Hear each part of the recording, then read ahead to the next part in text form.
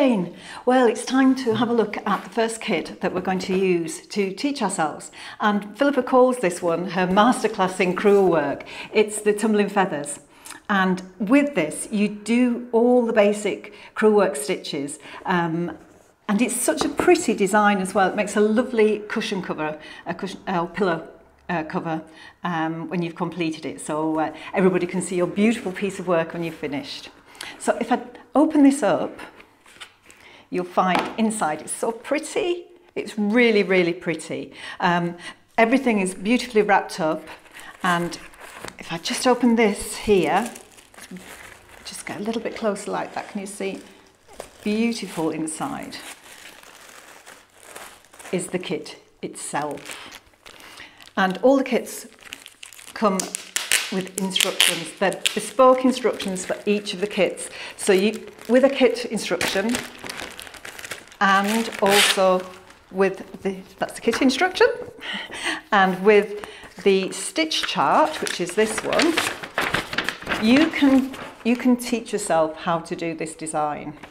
And if you're a newbie, a complete newbie, and never done any needlework before, or if you've not done crewel work before, every kit comes with the essential guide to crewel work, which gives you all the really basics, including details about the frame, the seat frame that I was talking about in the last video.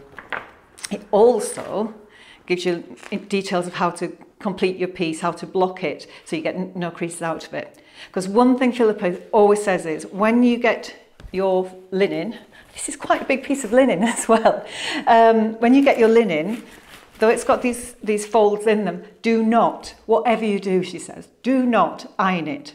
Because when you finish the piece, there's a blocking process to stretch it out, and all those folds will disappear. So please, please, please do not worry about the folds in it. We'll go through that at the very end. I've watched her do it. Not done it myself, but I have watched her do it, and it is true, it does work. So that's the lovely linen that we're going to be working on. With the stitch instructions, it goes step by step, showing you what to do right from the very start, from how to thread your needle and sort of where to start. And one of the key rules that Phillipa always says is start from the background to the foreground. So as we work through these instructions, it'll start with the background and to the foreground, and we'll keep seeing that over and over again as we do different kits.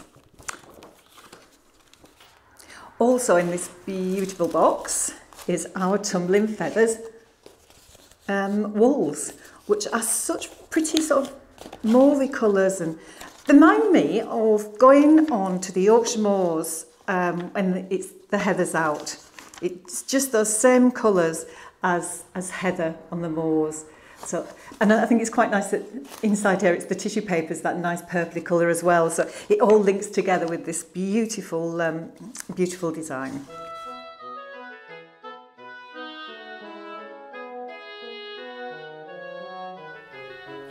You also get your needles as well in a little bag like this, and the single thread is you use the gold needle, and for double thread you use the silver needle. It's quite important because they're slightly bigger eye on them, and the shape of them is a little bit chunkier for the double. So now all we have to do is set up our frame. So join me in the next video, and I'll show you how we get our frame set up.